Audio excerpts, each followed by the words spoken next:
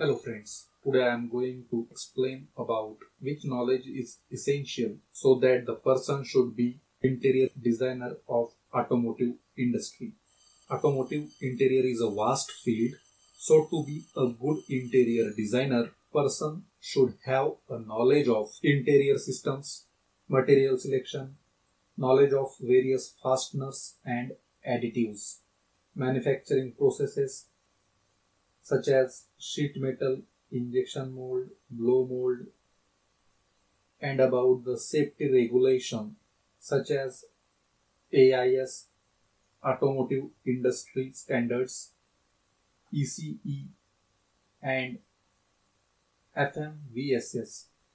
It is Federal Motor Vehicle Safety Standards.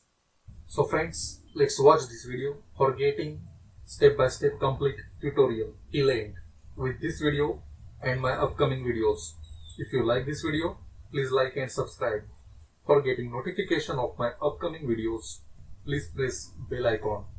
In interior system, I am going to cover door trim or door panel, seating system, HVAC system, instrument panel, pillar trims, and overhead modular trim. Theory of plastic and sheet metal design.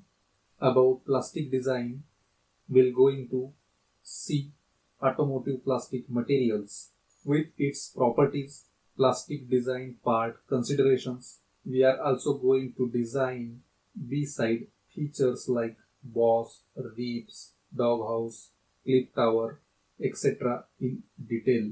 We also discuss about the design and development of surfaces from A to B. The material selection. In material selection, we're going to cover industrial material selection criteria during manufacturing, like door and interior trims, seating system, HVAC housing, duct, instrument panel, roof liner, lever and knobs, etc. We are going all the material selection of components in detail. It is about the fastener used in interior system. During making a concept of design of various interior systems, mostly we used mechanical fasteners like machine screw, self-threaded screw, push-in fasteners, push-on fasteners, rivets, metal inserts, press fit, snap fit, and etc. We will see fasteners in details. In which situation we have to use what fastener, we will see all about its detail. I will also going to cover the manufacturing processes related to the sheet metal and plastic. In case of sheet metal, cutting and forming operations, I will cover most of it with its calculation and design consideration.